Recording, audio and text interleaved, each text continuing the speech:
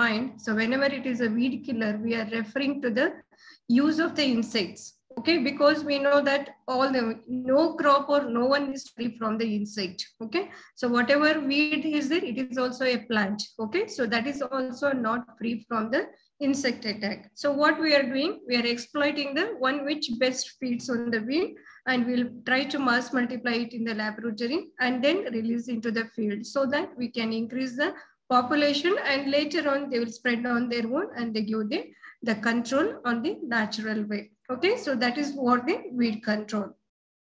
In the last class, I had told you, so whatever the weed control program in India is there, so it is mainly handled by the Directorate of Weed Research. Okay.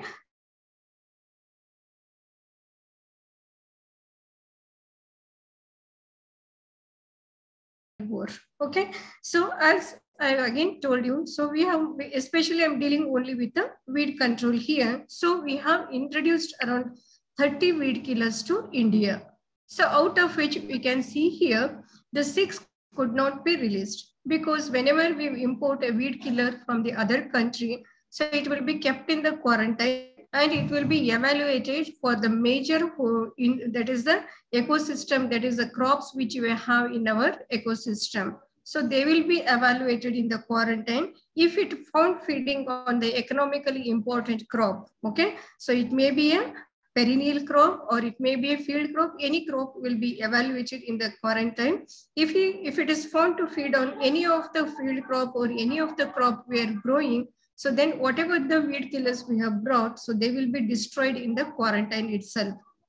So they will not be released from the quarantine station. Okay, so that is the one. Even though the box, whatever the container containing the weed killer, it will be opened in the quarantine station itself. So it will not be opened outside in any of the room. Only in the quarantine room, the box will be opened having the weed killers, rare there for the 2-3 generation, check for the host, and then also we have to check for the hyperparasitoids and the parasite. So because the parasite of it should not attack other insects which we have in our biodiversity. So all will be evaluated in the quarantine. If there is anything negative, it will be destroyed in the quarantine. So that is the reason you can see here, the 6 could not be released, which we have imported. And out of that, again, you can see here,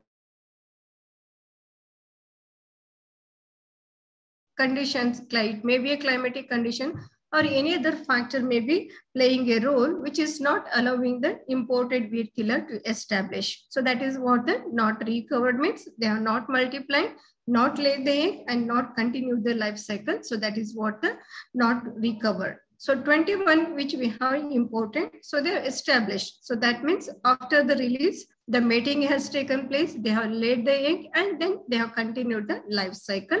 And that is what the recovery we say. Out of 21, you can see 7 are giving an excellent result, 4 are giving a substantial result, and 9 are giving the partial control. So this is what you have in the history of the weed control. Okay, 7, still we are having the best control here in India. So next, moving to the weed killers. So here, for example, I will be dividing the weeds into 2. One is the aquatic weeds and another group is the terrestrial weeds.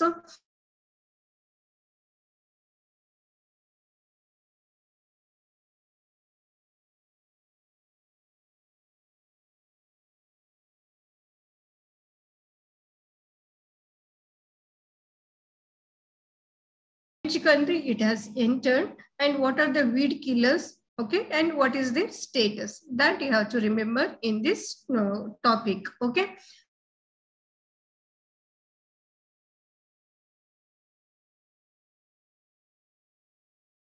so which we call it is a cactus. Okay, so here you can see, and the common name for this cactus is a prickly pear. Okay, and here I'll be just, there are many species of the prickly pear are there, but only I'll be just referring because only these 2 species are imported for India. Okay, that is the Opuntia vulgaris and the Opuntia stricta. So these 2 are the important species which have been imported to India. I will tell you why they have been imported, and they belong to the family Cactaceae. Okay, and the origin here you can see, it is not India, it is a Western hemisphere, that is the North and the South America. So in many of the countries from this North and the South America, they have been exported to the different parts of the world from this place. It is mainly because, so whenever you look this prickly pear or the open shea, so it had the three benefits. One is you can see the fruits, okay, so they are edible, which can be consumed by the human beings. That is the one we use. And the second one, you can see the pads. So these we call them as the pads of the open shea. So these can be consumed by the cattle. So that can be used as a fodder for the animals. So that is the second use. And the third one is that, so from this weed, so there is a one insect which multiply on this, we call it as a cochineal insect. From there, we are going to get a dye. So these, whatever these open shea species were they were imported to the different parts of the world, mainly for the cultivation of the, that is the cochineal insect for the extraction of the dye.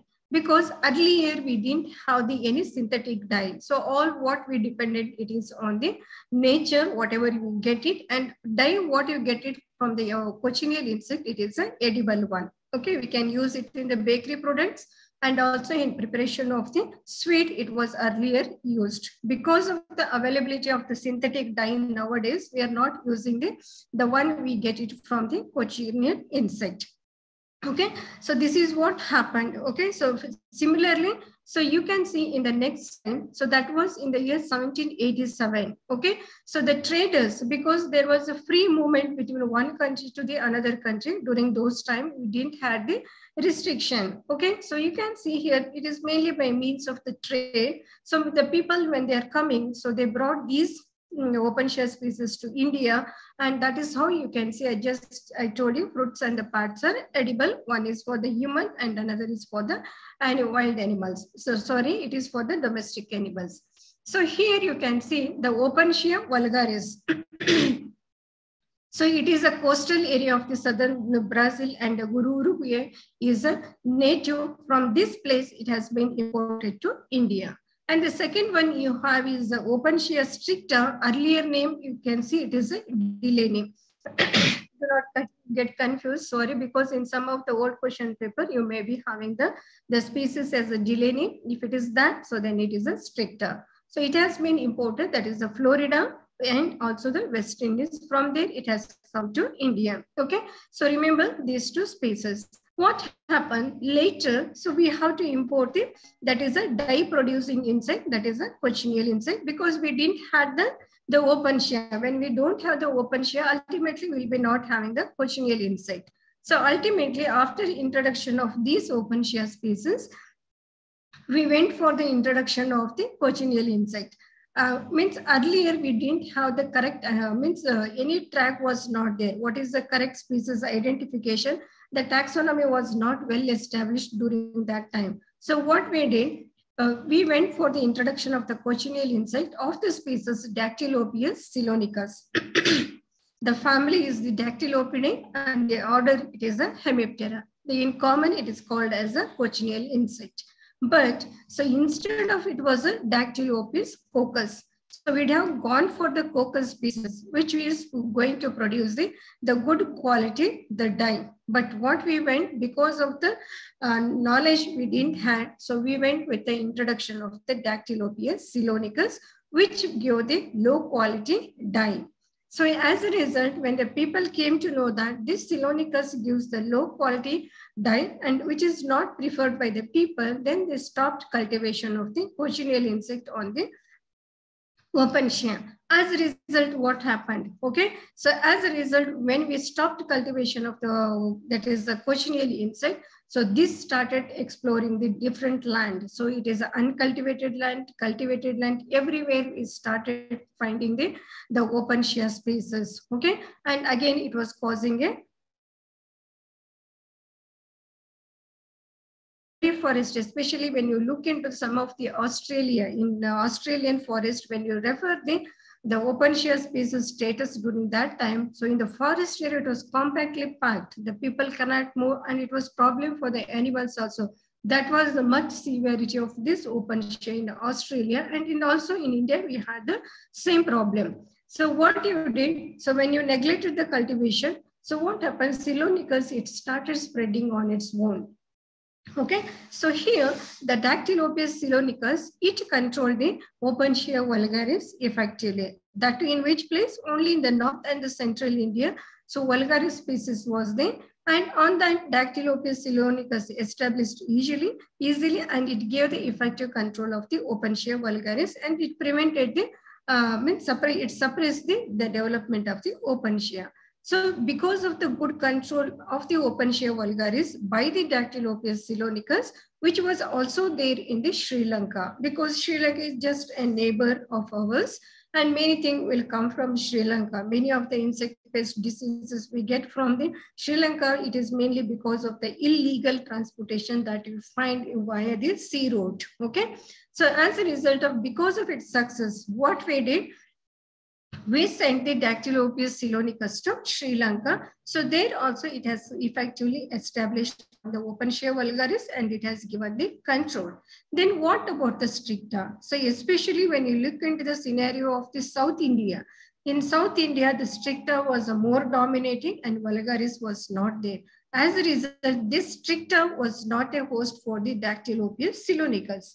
As a result of this, so Silonicus was not established on the stricta. So what we did, and again in the Sri Lanka, we had one species of the cochineal insect, that is a Dactylopus open shear was there in the Sri Lanka. So in the year 1926, you can see here, which is North American species. Whatever we have, because America is the center for the open shear. Ultimately, we get the cochineal insect also from the America only. So the Dactylopus open shear, which is a North American species, it was imported from the Sri Lanka to India, especially it was released in South India. And this open shear established effectively on the stricta, and it has controlled the open shear stricta in the South India. And within 5 to 6 years, we can see we didn't have the problem of the whatever the open shear in India. So this is the best example where you can find it was naturally controlled by the cochineal insect in India and also outside part of the world. So just remember the open shear vulgaris, it was problematic only in the north and the center, which was effectively controlled by the Silonicus species, the stricta, which was the South Indian species, and it was controlled by the open shear species. Okay, that is in the South India. So this is the cochineal insect you can see here. So this is the initial establishment of the cochineal insect, which is a sucking insect, which will be having a waxy coating. So just if you just remove and crush it, you will get a crimson color dye. Okay, so we have to, once this cochineal insect, it has established completely on the plant. So they remove the whatever the insect they have established, they go for sun drying, and then it is a crushing or many things they will do for the processing. So this is a Silonicus, which is going to give the control of the whatever the vulgaris. Okay. So this is how you can say. So this is the initial status you can see where it is completely green, and this is the damage which is done by the open shear, that is a cochineal insect. So this is a before establishment and this is a after. So if it is a drying means it is just a, you can just, if you just pass the cultivator or anything, you can easily remove it. So this is what the best biological control in the history we have. The example is the open shear spaces by the Dactylopus silonicus, and also we have the open shear. So what I was just talking about in the Australia. In the Australia, so this cochineal insect was not giving the effective control, but what another species of the moth species was there. So here also you can see it is the inermis. The species of the open shear is different. It is an open shear inermis in Australia. It was problematic in year 1840. So what they did, as the cochineal insect was not successful, they went with the use of the moth borer, that is a Cactoblastis cactorum, which is a Pyralidae, which is a moth species coming under the order Lepidoptera. It was imported in the year 1925. It is from the Argentina. Okay, so you can see here this is a caterpillar and this is the egg. So egg, how the female will lay is just like a stick. One will be arranged one above the other, just like a stick. You can find the eggs of the Sorry, Cactoblast is cactorum. Okay. So after hatching, you can see the caterpillar. So they will be just feeding on the chlorophyll content, what is there in the whatever the open shear spaces. Later, you can see entire open shear will be damaged, and this is the adult of the Cactoblastis cactorum. They go for the pupation within the plant, and then adult emerge. And that is how the life cycle will be completed within the 1 month. So this is only present in, not present in India. It was tried only in the Australian country, that is a Cactoblastis cactorum, which come under the family Pyralidae and the Lepidoptera. So this is one example for the one weed killer, which is the open shear species and the Dactylopius. Next, I'll be moving on to the most common, whatever weed I'm telling you, everyone has seen them, okay? The next you have is the Lantana camera, okay? It belongs to the family Verbenaceae. So here, everyone that so the lantern is having the beautiful flowers, and also they go for breeding the particular color, okay, and also the combinations of the colors. Still, it is going on in India also, okay. We in GKVK also we have planted many of the lantana, which is having the white color flowers, yellow color, pink color. Many of them we have. It is mainly by means of the cutting we are developing them. Even though still we know that it is a weed. Okay, so here you can see the origin of this lantana is the Central and the South America. Then how it came to India. So because of its beautiful flowers, we got imported to the Kolkata Botanical Garden. Everyone about in Kolkata, we have a beautiful botanical garden. So there it was imported mainly in the year 1807 as a ornamental plant. It is a herb, okay, as you know that what is a shrub, herb and everything in the horticulture. It is a herb and it is a very strong plant, and in the year 1809 it got introduced to India mainly as an ornamental plant. So later what happens, because that the weeds will be fed by the birds, and it was easily propagated or it was spread to the different parts of the India. So by the year 2012, you can see it has covered around 13 million hectares, especially in the forest area.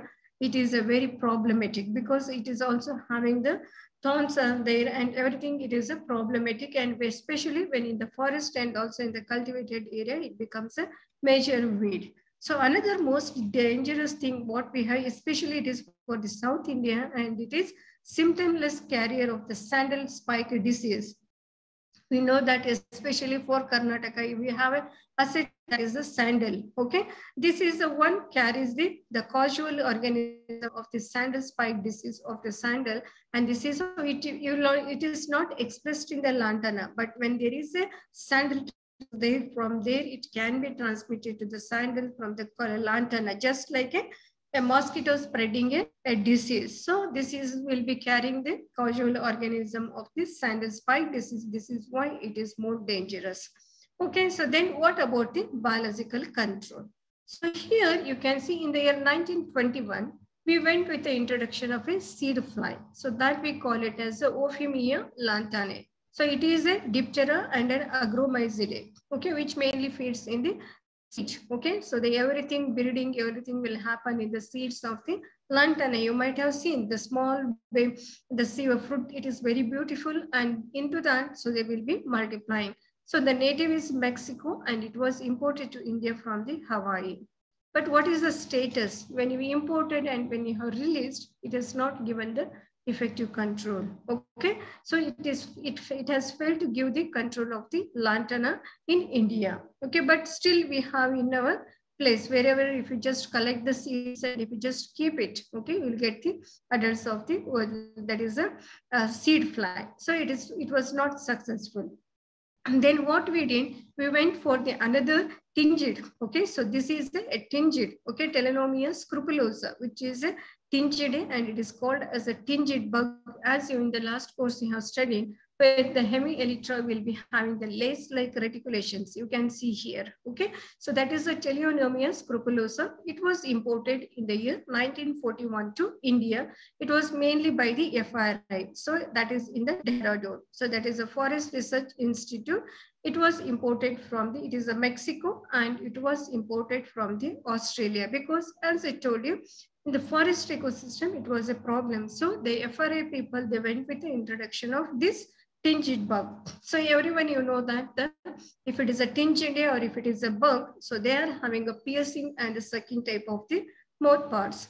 They mainly damage the plants by sucking the plants up, and that leads to the drying of the leaves, and then it is later to the plant. And where they multiply. So whenever you look at lantern of weed, so just you have to see the ventral side, not on the dorsal side, you will be having this teleonomia. Because the direct sunlight when it falls on the leaf, it is not tolerable by the insect. So that is why, so they will be multiplying on the ventral side of the leaf, and the eggs will be laid there only, and these are the nymphs, and this is the adult. So both the nymph and adults damage the lantana by sucking, okay, piercing and sucking the whatever the plants have. Okay, so this is the nature of feeding. If their population is there, okay, you can see this is how the drying of the lantana. Okay, so this is the close-up you can see, and this is the initial damage. You can see where the leaf color or anything, it has been damaged. So this is the indication. And also in the previous diagram picture here also, you can see if there is such yellowish marking or some staining is there on the upper side, definitely on the ventral side, you will be having this teleonomia bug will be there on the ventral side. So this is how it is going to damage the lantana camera. Okay, so that is the piercing and sucking and drying of the leaf. So mainly they prefer to eat on the leaf. Next here, why this is also a more, because when we imported Teleonomia scrupulosa in the quarantine, so we have tested apart from the many hosts, what we tested in the quarantine, the teak was also tested in there, because you know that a teak is an important forest crop, and also it is a forest species, and also it is an important value for our India. So what they found in the quarantine station, they found that it found to feed on the teak flowers. Okay, so because it is going to damage our teak flowers, the entire population of the Teleonomia, what we imported from the Australia, it was destroyed in the quarantine station. Okay, so because it was attacking the teak flower. But what happened? The insects are very small. Somehow there's few of the insects, they got escaped from the quarantine. What we also do, our people, because of the COVID, we'll keep the people in the quarantine station, they will jump that. And also I think our girls also did, our present third years students also, and also previously when there was before the second lockdown, what you did, everyone you jumped, especially girls, because you have the compound, you have jumped and you have gone out. So that is how the insects also, they got escaped from the quarantine station. So what they had, you can see after 10 years, okay, that was in the year 1951, okay. So they recovered the lantana bug at 40 kilometers from the Dehradun. So it was during the encounter only after the 10 years, because they were not knowing that the population has been escaped from the quarantine, but it was came to know only after the 10 years. But during the 10 years period, so they were after identifying, they found that it was not in the natural condition, it was not feeding on the teak flower at all. So what they did, again the FRA people, they collected the lantana bug, and they have mass multiplied, and you can see here, they started releasing it back into the ecosystem. Mainly you can see they started from the year 1972. So they have released at the 3 places, that is Dharmapura, Bhopal, and Shillong. In the different years, they went for the release of these lacewing bug into the lantana ecosystem for the control.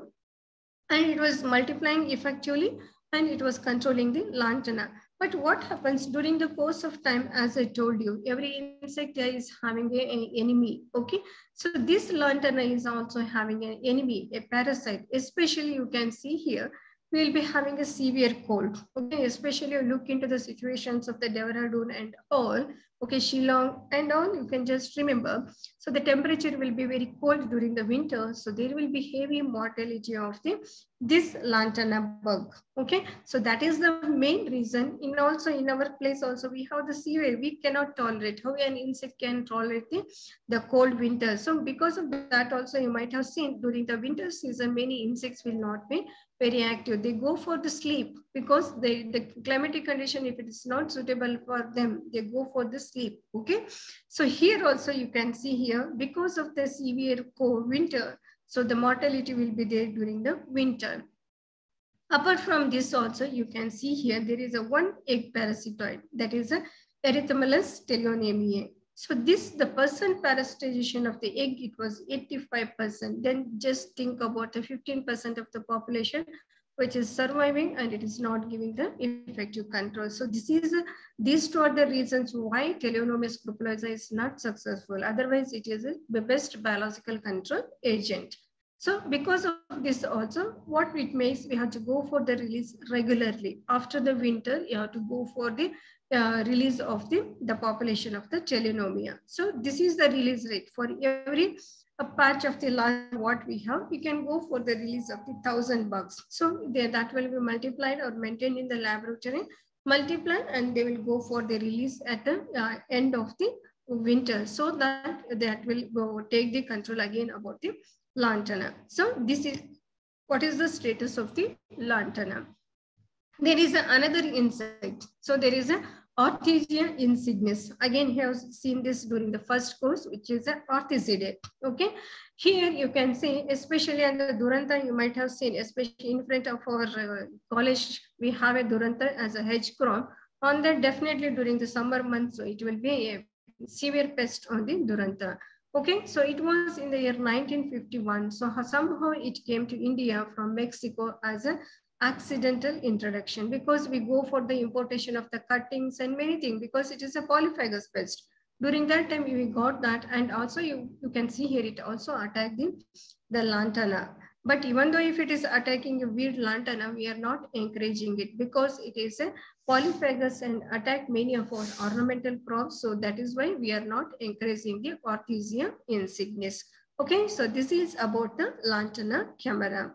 So next you have is the Parthenium hysterophorus. Everyone you know about this Parthenium. It belongs to the family Compositae, and it is called by the different common name like the Congress queen. So because of the white cap appearance, and then we have the carrot grass, because in the initial stage when it is before flowering, you may get confused with a carrot, okay, whatever the crop we have. So that is why it is a carrot grass, and another is a ragweed. So these are the different names which are given for the Parthenium. And also, remember, it is not a native to our India. So the native is, you can see, it is a Mexico, okay, and West Indies, okay. So what happened? So here you can see I listed some of the countries. In almost all the countries, you can see Australia, China, India, Israel, Nepal, South America. Always you can see it is listed as the #1 weed in all these countries. So then how, as already I told you, along with the grains, what we imported, it came to India. And the first time it was noticed in the Maharashtra, that in the Pune place. It was in the year 1955. Okay. No one was knowing what is the crop. And later it was in the year 1956. There was one scientist by name Rao who described it as a Parthenium hysterophorus. Then after that, so then we just took for the how to go with the control of this Parthenium. So here you can see by the year 2014, so the Parthenium has occupied around 35 million hectares of the land in India. Okay, so everywhere you will find it. So no land is free from the Parthenium. Okay, so this is how, what is the status. So it means it has spread and it has acquired almost all the cultivated wasteland. All the land is occupied by the Parthenium. So then what is about the biological controls? So whatever the biological control of this zygogramma is there, we should give credit to again to the NBIR Bangalore. So which is mainly responsible. Earlier it was also responsible for the control of the weed. So there was one entomologist called by name Manjunath, Dr. Manjunath sir. Still he has retired professor, and still I think so he is 80 plus. Okay, we should credit for him for the biological control of this Parthenium. He was the one who went for the importation of the zygogramma, and during that time he was a director for the NBAR. Okay, so what he did, so we cannot import large number of the insect from the other countries. So here in the year August 21st, I think so during the month of the August in your NSS camp, you will be celebrating August 21st as a Parthenium Day. Then what is the reason why you are celebrating August 21st as a Parthenium Day? Because that was the day when we imported the Zygogramma bicolorata from the Mexico. Okay, so here you can see how many we have imported. So we have went for the 307 adults of the Zygogramma bicolorata. It was in the year 1983. It was imported to NBAR Bangalore. So it was the station in the Bangalore, where we went with the importation of the Zygogramma bicolorata. So directly these adults were not released into the ecosystem. In the quarantine, you can see the 40 plant species were evaluated for checking its host plant, and they belong to the 25 families. So this was what they did in the quarantine. So they found that Zygogramma bicolorata was very much specific to the Parthenium. So after that, so they went for the multiplication in the lab, and then they went for the release. So you can see here in the month of the June and August, that was in the next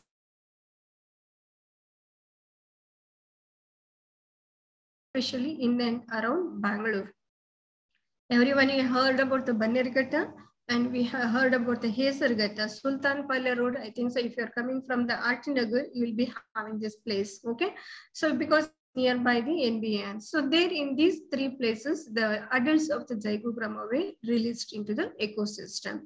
And here you can see after the 4 years, okay, you can see that was in the September 1988. By that time, it has cleared around 5 hectares of the Parthenium, which was there in the nature. Later, you can see it has spread to about 2 kilometers square area of the land. Okay, so this is how it was multiplying and it was spreading wherever the Parthenium was there. And by the end of the 1994, you can see here 2 million kilometers square area of the land was occupied by the Zygogramma bicolorata, and still it is controlling. But because of the high mass multiplication of the Parthenium, Zygogramma is having the low production rate. So that is how it is not connecting. So, okay, but and another reason is during the winter, they also go for the resting. That is the reason why it is not effectively controlling the Parthenium. But here there is a one incidence, because always the students will be having the problem that, so because sometimes some of the teachers will say that the release of the Zygogramma has been banned. So please student, it has not been banned because it was banned only in the year 1991. So here you can see the government of India banned its international intentional release. So that means in the nature we have already released, and now we cannot make all the Zygogramma to recollect them, and then we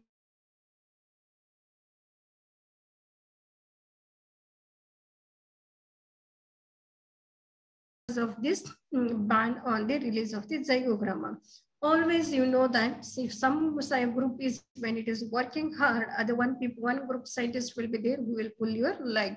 Always it is there in your student life also. Everywhere we have that is there in the world, and it is a human nature. So what the one group of the scientists they have reported to the ICR is that, so these Zygogramma adults, they found to feed on the sunflower. This is the what the report was sent to the ICR. So because of that, the temporary ban was that means it was made because to avoid the intentional release. So it was not left there only. Then ICR, what it did, so it made a committee. So that we call it as a fact-finding committee. So which is having a scientist from the different disciplines. So they were given the task to confirm, okay, whether Zygogramma.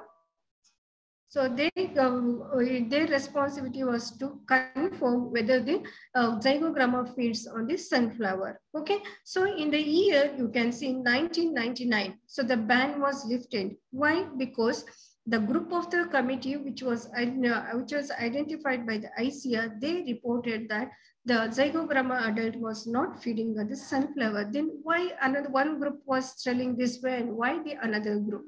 So why it was going to sunflower, I'll just tell you. You know that the pollen, okay? The sunflower is having the big flower head, and it produces the more number of the pollen. Everyone, you know that. So why the bees are also going for that? So what happens? Because of the wind, the pollen will fall onto the leaves of the sunflower. Why this Zygogramma adult visited sunflower is only to, it was resting on the sunflower leaf, and it was feeding only on the pollen, not on the leaf. So this was the identification. This was a truth that was identified by the fact-finding committee, and because of that, the ban was lifted in the year 1999. Okay, so don't have the confusion that so release of the zygogramma is not banned; it can go for the release. Okay. Then what is its life cycle? Okay, so if you just closely observe that is the Parthian. Okay, now it is a winter season, so they will again go for the resting. So if there is a permanent source of the water, and there if you have the Parthian, you will be definitely having zygogramma, but in the other land, so you'll not be finding this, because you can see they go for the dipose in the pupal stage, or sorry, in the adult stage from November to May. Now the population will be very negligible. So after during the first monsoon shower, okay, the adults will come out. So that is emerge in the month of the monsoon, that is in the month of March, or sometime it again depends upon the rainfall. If you are getting rain in the March, so you'll find it. If not in the May, you will get it. Okay. So once the adult emerge, so this is what the mating. So the mating takes place, and the eggs will be just laid on the Parthenium itself, either on the leaves or on the stems. Everywhere they may be laying the egg in a group of 2 to 3, and sometimes they may be 5 to 10 maybe there, which are little bit orange color, and they are oval. And after the hatching, you can see these are the grubs. Okay, so 4 to 5 instars are there. So the grubs mainly they call them as a defoliator. Defoliator andre ಏನು? So which are feeding on their leaf. Okay, they're consuming the entire leaf. So we call them as a defoliator, because in many of the exams you'll be having the question, what the zygogramma. So remember, zygogramma is a defoliator, which mainly prefers to eat on the leaves of the Parthenium. If the food is leaf is exhausted, then only they will go to the flower, but the main target is the leaf. Okay, so after once they complete the life cycle, so the eggs you can see they take around 10 days for hatching, and the grubs they take around 2 weeks for the development, that is the 15 days. After that, the mature larva climb down and it go for the pupation in the soil. In the soil, they emerge and they go for the pupation. Again, adults come. So the life cycle will be continued for 2 to 3 life cycles. But by the end of the November, the adult will emerge within the soil, but just it will be sitting silently, but it will not come because it is not good for the winter. It will not thrive the winters. So that is why it is going for the resting during the winter. Okay. So the family of the zygogramma, you can see here, it lives for, it is a Chrysomelidae, which belong to the order Coleoptera.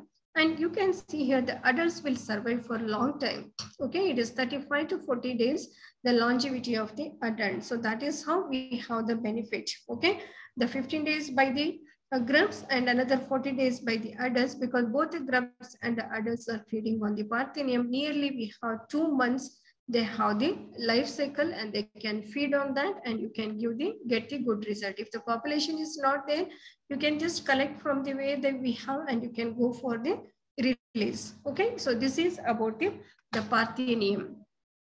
Okay, so here I'm just giving you the what is the IPM package for the Parthenium. So we say many things directly, we go for the zygogramma bicolor. So before that, so one always we advise. So before flowering, so if there is a flowering, so there will be setting of the seed. So that will again spread to the different plants, to the different land area. So what we say, if you are allergic, then wear the mask, and or you can also use the hand gloves. Okay, you can go for the manual uprooting before the flowering and the seed setting. So after flowering and seed setting, there is no use because already it has done its job. Okay, this is the one. And use of the competitive plant here.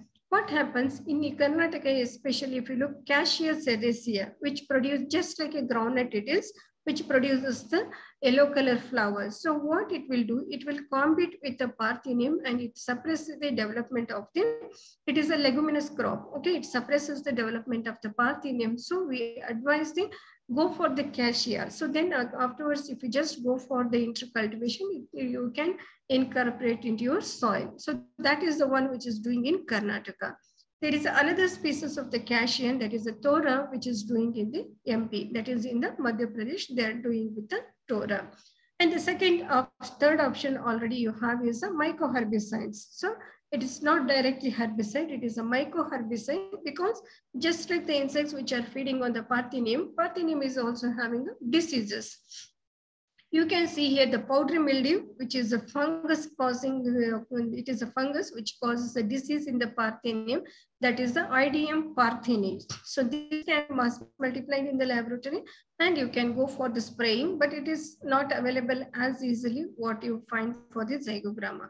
Then you have the rust fungus, that is a Puccinia abrupta. Parthenicola is the variety. So this is the one which causes disease, rust diseases in the Parthenium. And another is the collar rod disease. Collar rod disease means where you have the connection between the root and just below above the ground, you'll be having that is the collar region. So there will be rotting. Okay, so that can also be go for, that is a Sclerotium rolfesi. So we are not advising this collar rod disease because you can see it is also attacking the groundnut, which is an economically important crop for India. So that is why you can go for the powdery mildew, because powdery mildew, why again we are not advising is it is again a polyphagous. It may take up to the cultivated. Rust fungus you can go. But the multiplication is, it is not available easily. So we are not using this mycoherbicide. And another option you have is the Zygogramma bicolorata. So all these we have to take collectively and then we can control the Parthenium. So this is the IPM for the Parthenium. That is the third weed under the terrestrial. So next here you have is another terrestrial weed, that is a Siam weed. I think again it is a common that we find during the rainy season. In GKVK campus at least we have this plenty. Okay, so it is a Chromolina odorata. Just whenever during the rainy season, if you see it produces the purple color flower. And try to observe, no bee will visit this plant, even though we are having a plenty of Chromolina odorata, because this is a toxic to the bees. If we collect the pollen and nectar from these flowers, the colony of the bees will be destroyed because it is a poisonous, it is a toxic to the bees, and that is why the bees are not attending these flowers because of the toxicity. Okay, that is also another negative part. Where if suppose if they now they know, because of that only they are not going. Initially they have tried. Now the bees know that we should not really go for the collection of the nectar from this, so they are not visiting it. Okay, so this is a weed which is native to West Indies, okay, and also to the continental America. So this is a place. It was introduced to Assam. So this is in the northeastern part. It was introduced during the World War I, that was in the year 1914 to 18 during that time. So because the movement of the soldiers, many people were moving, so it came to India during the World War I, and that to first place where we observed it is seen is in the Assam. So here later on it started spreading to the different parts of the country. In 1915, you can see it is in the Chhattisgarh, especially the forest and the wasteland was the main target for that. And 1924 to 25, it came to West Bengal, and 32 to 33 in many forest land it was seen. So that is how you can see it was during the first war 14. By the year 33, you can see it became a major weed. So we have to go for the control. Then you can see here it was not there to the South India. This Chromolina was not there. So here again you can see just a person who was coming from either from the West Forest land or the West Bengal, when he was coming from that area towards the south, that is a person he went to Kerala. So we carry our luggages, and the seeds of this Chromolina was stuck to the bag which was carried by the person, and that is how it has been introduced to South India. That was in the year 1940, that is in the year 1942. So that is how you can see now Chromolina is distributed throughout the country and distributed in the northeastern and the southern states. And you can see here Assam, AP, Karnataka, Kerala, MH, almost all the south states are listed here. Okay, and also you can see especially in the plantation crops, coconut, cocoa, where we have all these cashew, rubber, and all. In between they have the wider spacing. So there it started becoming a major problem. Okay, the control, because the multiplication rate is very high. Within 1 month or 15 days, so entire land will be covered if you have the inoculum of the seed. So it is a problematic.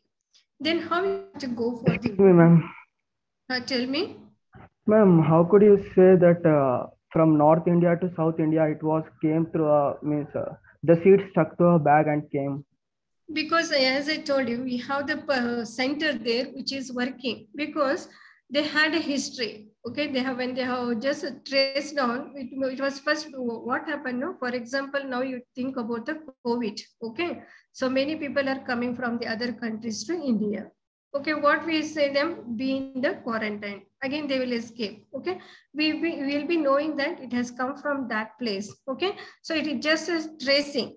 So other person may be brought, but only the correct trace, whatever the path they got is from this person. Okay.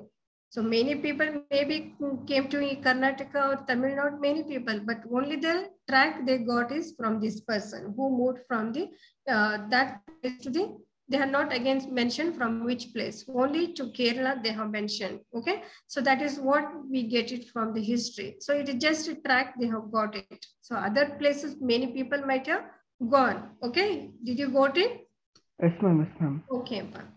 Okay. So then we went with the release of the one of the defoliator, which belongs to the family, you can see Arctidae, which is a hairy caterpillar, members of the hairy caterpillar belonging to the order Lepidoptera. So we went with the release of the Parachaetus pseudoinsulata. So it is a Parachaetus pseudoinsulata. It was in the year 1984 to, for nearly 4 years we went for the introduction. So it is a defoliator which mainly feeds on the leaves of the Cromolina.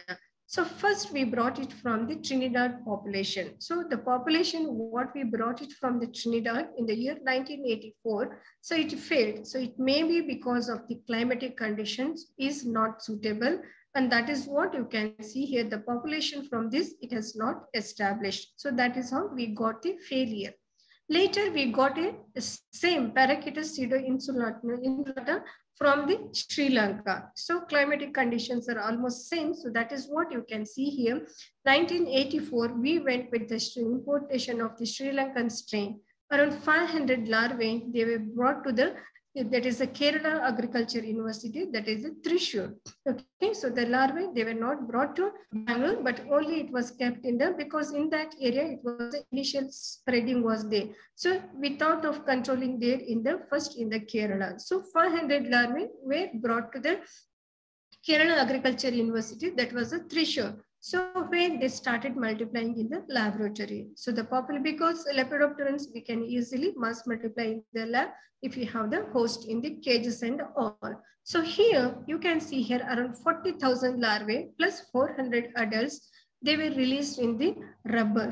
Okay, you know that in Kerala, they also have an important as a rubber crop. So it was released in the rubber ecosystem. So where you can see here, they got the partial control of the this Cromolina odorata. So by the year 1985, so by the 1 year, you can see 2 hectares of the land was cleared.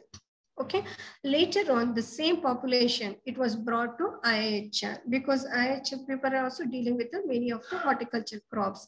So in the year October 1984 to 87, so here also IHR people took work on the release of the Parachaetus pseudoinsulata into the different ecosystem. So they mass multiplied, and you can see here 61,345 larvae were released by the IHR. Okay, you can see in the different parts. It was in Bangalore also, Chikmagalur, Dakshina Kannada, Kodagu, Mysore, in almost different area. So they have released where it has established. But one is there, what is the negative of why it is not giving the control is we have the heavy parasitization in the larval stage, that is a braconid, okay, which is our native species of the braconid.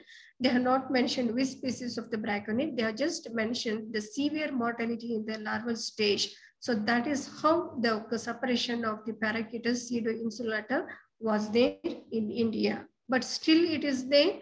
Okay, the population is there because of the heavy parasitization, it is not able to stand up or give its original population. So this is the one we can use it for the Cromolina. And another we have is the, that is the gall fly. So I think so in our GKVK wherever you have this. If you're not observed during the rainy season, please try to observe this. And if you collect, definitely we'll be having the gall fly. So this is widely established in the on the Cromolina odorata. So the name of this is that is a Cecidochus connexa, which is a gall fly coming under the order Cecidomyidae, the family Cecidomyidae, order Diptera. Early name was a Procidochus connexa. Genera now it has been changed. So it is a gall fly. So what happens? The female after mating. So what it will do? So near the succulent portions, okay, where they have the stem, that is the place they select for the egg laying. So here you can say this is the stem part of the Cromolina. So where the female, she has laid the egg. So because of the release of the certain chemical, so there will be reaction and there will be formation of a gall, just like a cancer cell where it will multiply in large number. Here, so you can say because of the release of the certain chemical, so there will be a gall formation. So why this gall? So it is just nothing but an extra growth of the plant, which is mainly caused by the gall fly. So because of the chemical it is. So here, when you just cut open the gall, you can see here, after the eggs will hatch within 4 to 5 days, and these are the grubs we can see the found feeding on the Cromolina odorata, and they also go for the pupation inside. So whenever you are selecting any of these gall in the nature, so try to do not select the gall which is already having a hole. If there is a hole, already the adult has come out. So select such galls where you can see some light brown color will be there. That is the point of the emergence. So if there is no entry exit hole, if there is a light brown color at one point, that gall we can collect and keep it, you can get the adult. So this is also doing the best job for the control of the Cromolina, and this work is again it is carried by the NBR people. Okay, so this is originally it is Indonesia and it was imported to Bangalore in the year 2005. Mainly it was released in the Kerala and the Chhattisgarh, but it has spread on its own to different parts of the country. In GKVK ecosystem also we have plenty of this Cecidochus connexa. Okay, so this is one of the two biocontrol agents on the Cromolina odorata. Okay, one is the gall fly and another we have is the hairy caterpillar, that is a parachaetus. Okay, so these two you can collectively go for the control, but this gall fly is giving the better control because by production of the galls, what happens? It is reduces the height of the plant and everything, the plant health will be affected by the gall fly. Another, I'll just complete this one, okay, and then I'll just wind the class here. The last terrestrial weed under the you have is a Crofton weed. So that is a Ageratina adenophora. So earlier name it is a Eupatorium adenophorum. So we don't have this, especially in the Malnad belt, you'll be having this. It is a native to Mexico and spread especially in the hilly areas of the north to south. Wherever we have the hilly area, we have this, that is a Ageratina adenophora. So especially in the teak, rubber and the forest plantation on the sides, you'll be having the plenty of this Ageratina, that is a Crofton weed. So you can see here from Himalaya to Shimla to Bhutan. So everywhere we covering out this weed has occupied the land. So this one, so again, it is more dangerous during the rainy season. So what is the biological control? Again, we have the gall fly. Here it is a Procidochus utilis, but here it is coming under the family Agromyzidae. Earlier it was a Cecidomyidae, again coming under the order Diptera. So it is native to Mexico, introduced to India from New Zealand in the year 1963. And mainly we released at two places. One is the Nilgiris in the Tamil Nadu and Darjeeling in Kalimpong. So that is in the West Bengal. So Darjeeling and Kalimpong, which comes in the West Bengal. So these are the three areas where this gall fly was released. So here also it is the same. The female, when she lays the egg, again there is a gall formation. Life cycle will be completed within the gall, and they make a hole and they come out as an adult. So this is the same what I previously explained for the gall fly. Established and it has spread naturally. Mainly again you can see here its activity is hampered mainly by the indigenous parasitoid. Okay. So these are the some of the 5 terrestrial weed just I wanted to cover today. Again, 2 aquatic are there. I will just cover it in the next class.